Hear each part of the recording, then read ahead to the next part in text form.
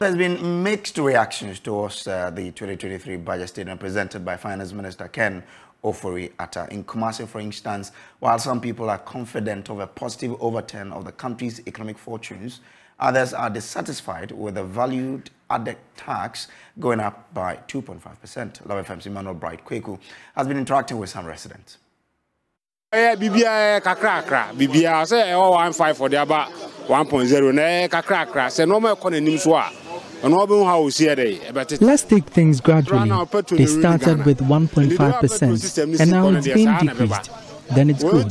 Fuel is an essential commodity running the economy, so if it's high, prices of goods will go up.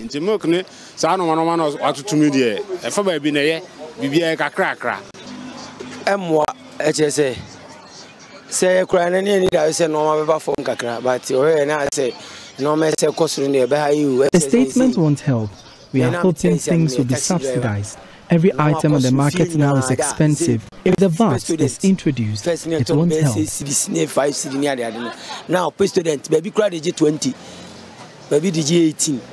We have some normal pay FMA. That's a stay, to no mama can want. Yes, dollars and baby I could be on way. Then come from near Hunsuntoy. This idea. Maybe I can't on your crowd confusion baby moon. Target for Dr. Kwame Nkrumah. Now this you are doing no see pa or buy when region beyond we see shelves yes store in Miane. Dr. Kwame Nkrumah established a lot of preservation factories for the country. So if the government wants to build more factories to produce locally, then we will be able to harvest more and feed ourselves.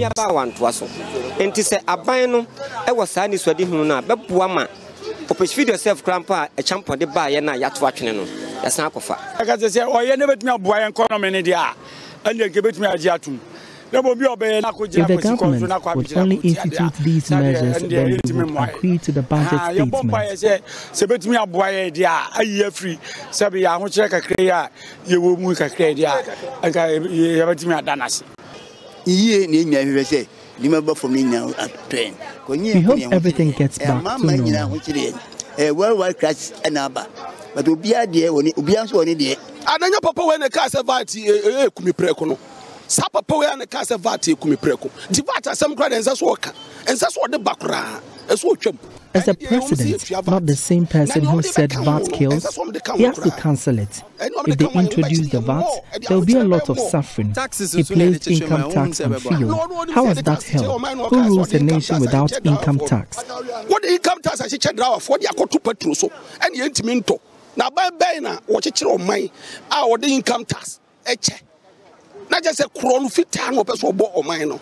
11 the beginning crown we and sir. And can manipan be Nantias so on common man bafum no the start here and I can now crown a costroca and Kabuai. If they had started the e-levy on a lower rate, people wouldn't have agitated. But where they started was too high. That's why people complained. They are the ones running the country's affairs. I'm not sure they will institute measures to hurt us.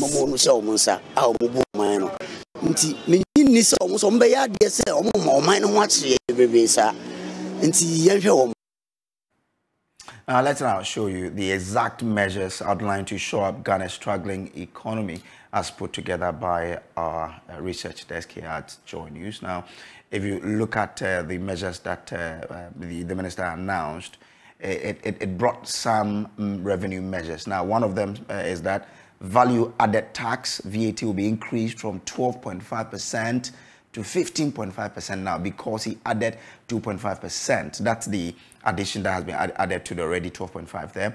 E-levy rate will now be reduced to 1.5%, while the daily threshold will be removed. So you will no longer pay 1.5%, but you will be paying 1% now. Now, the 1% concessional rate will be increased to 5%. These are some of the revenue measures. Continue that taxes on cigarette and tobacco product will be revised. Excise rate for spirits will be revised above that of beers. Electronic smoking devices and liquids will be taxed. So that is, those are some of the measures as well. It continues to say that the benchmark discount policy will be fully phased out in 2023. So that for importers. So e-levy is now, in the measures that were contained there, it is 1%. So it has reduced from the 1.5 we used to know to 1% now. Now, Professor John Gachi is Dean of the School of Business, University of Cape Coast. He joins us on Zoom now for some interaction on this budget. Prof, first of all, the government brought up some revenue measures. But let's look at what impact this will have on the ordinary Ghanaian. Well, I think the impact is known. It will increase prices across board. Every commodity has VAT element in it. Fuel has VAT in it. Hotel bills have VAT in it. So almost everything is going to go up now. Not even when they are reducing, say, for example, the e-levy and all of that, it won't affect anything, right? The e-levy is not reduced. It's only recalibrated to ensure that much more people are caught up with the tax. So you reduce the e-levy from 1.5 to 1%, but now there is no limit of the transaction. The base has been collapsed. Okay. So even if you transact with 10 cedis, you are paying the e-levy. So that is to say that there is the law of small numbers and the law of large numbers. So if large number of people are paying the tax, cumulatively, government is expected to rake in more revenue. Okay. Now, we know that every austerity measure has a timeline. That was missing from the addition of the 2.5% VAT. Or this is not the case. Is that something that we can't say is the same, so we should be given a timeline to this measure? Is it different? Well, normally, when some taxes are introduced, there is an exit clause attached to it. But the VAT that have been introduced, there's no exit clause attached to it. Therefore, we assume that it stands to remain as it is. But it's not something you bring in when you know you are going through a difficult time, so that when you are out of it, you can take it off. Why aren't we seeing something like this with the addition of the 2.5%? I think normally that applies to things that are not normally taxed. For example, you recall the reconstruction levy. I believe you recall that tax. Yeah. Yeah. So that tax is not per se a tax, but it's just a call on businesses to contribute additionally to what they are contributing to solve the problem. So after some time, that tax will be called off from our books. So that is what we call the exit clause. But when a normal tax is just increased, it doesn't normally follow with a sunset clause. Oh, okay. All right then. Now, Prof, kindly hold for us, because we understand that there are, in this whole budget presentation, other people have come up with other things, and we need to get you to help us understand this. Now, we can confirm that government is set to suspend interest payment for domestic bondholders and impose a 30% haircut on foreign bonds. Speaking exclusively to Joy News after the presentation of the 2023 budget, Deputy Finance Minister John Kuma explained that under the debt restructuring arrangement, domestic bondholders will receive zero interest rate for 2023. We are calling it debt exchange program because as far as the domestic restructuring is concerned, we don't intend to make domestic investors lose on their principals. But at the moment, when you invest in Ghana markets, where the market stands today, investors are losing. If you go to your investor today, EDC or EcoBank or Databank or whatever, for your 1 million Ghana cedis investment today, you may get maybe 40 or 50% of the value. So you're already losing. Now government is coming in to say, let's exchange that debt and spread it for 3 years. But in the course of the program, your first year, you're going to get 0 interest. Your principal is secured. Because the market is weak, you're already losing about 50% of the value. So wait, and let's revamp the economy by standing still your interest for first year. Second year, maybe we give you 5%. It's still not fully completed. Then maybe the third year, you get 10% on your capital. So by the end of the third year, you would have gotten back your principal plus interest without collapsing the economy. That is why there was important need to call it a debt exchange program and not a debt restructuring with a haircut mentality that he's talking about. So clearly, this is a very well-structured program to, one, protect investors and protect the domestic. And of course, you know that currently where we stand, we don't have access to the international capital market. And so we also have to protect the domestic market. So everything we are doing, we have in mind to also protect domestic investment. And that is why we are not calling it haircut or domestic.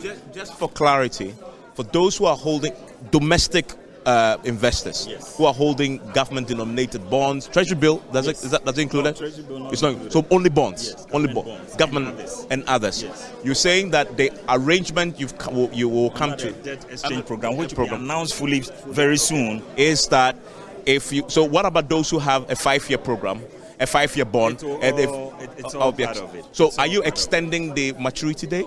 Obviously, to help the market revive and restored, so that you get the value back. Because today, and anytime you invest, it's 2 things: you either gain on your investment or you lose.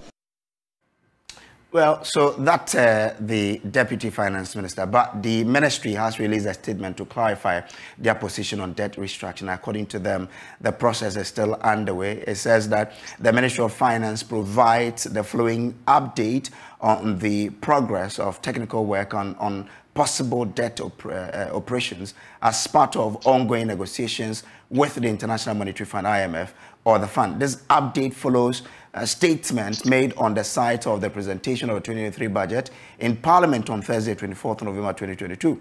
Now, as stated in the budget speech by the Honorable Minister for Finance, Ken Ofori-Atta, the government of Ghana is contemplating a debt operation aimed at alleviating the pressures on the national budget and restoring debt sustainability. This would also open up financing streams and provide needed balance of payment support from the fund. Details of the different layers of a debt operation, including the terms of principal payment and interest on the public debt, are still being discussed, taking into account principles of debt sustainability and international best practices. Now, Prof, this is what the ministry is saying after the Deputy Minister had given us indication that there won't be any interest payment for 2023. What do you make of what's happening? So what is happening is clearly debt restructuring with all its forms. You are losing on the maturity, so the maturity is extended, interest is lost, so the 2 elements of debt restructuring are all in place. But look at who is talking. The one who has who is indebted to the financial institutions, etc., to bondholders and so forth and so on. Is the one who is claiming that he has now put in place policy to stop investors from receiving interest. We have not heard of any negotiation, so it's like a bullying tactics. Well, but the finance ministry says that we have not finished the process. When we are done, we will give the update. So it looks like what the deputy minister said is not what is going to happen. That's what the statement wants to clarify, isn't it? I'm not sure about that. I'm not sure about that. And again, I think what the deputy minister said that it's a debt exchange program is totally false. What are you exchanging the debt for. When you are exchanging something, you exchange A for B. In this case, what are we exchanging for? So it's purely debt restructuring, and people are receiving the heavy haircut that is meted out to them. That is simply the case. I don't know why the government is afraid talking about debt restructuring. Okay. So clearly we are into debt restructuring. Okay. Grateful to you, Professor John Gachi, for joining us. He is Dean of the School of Business, University of Cape Coast. Now,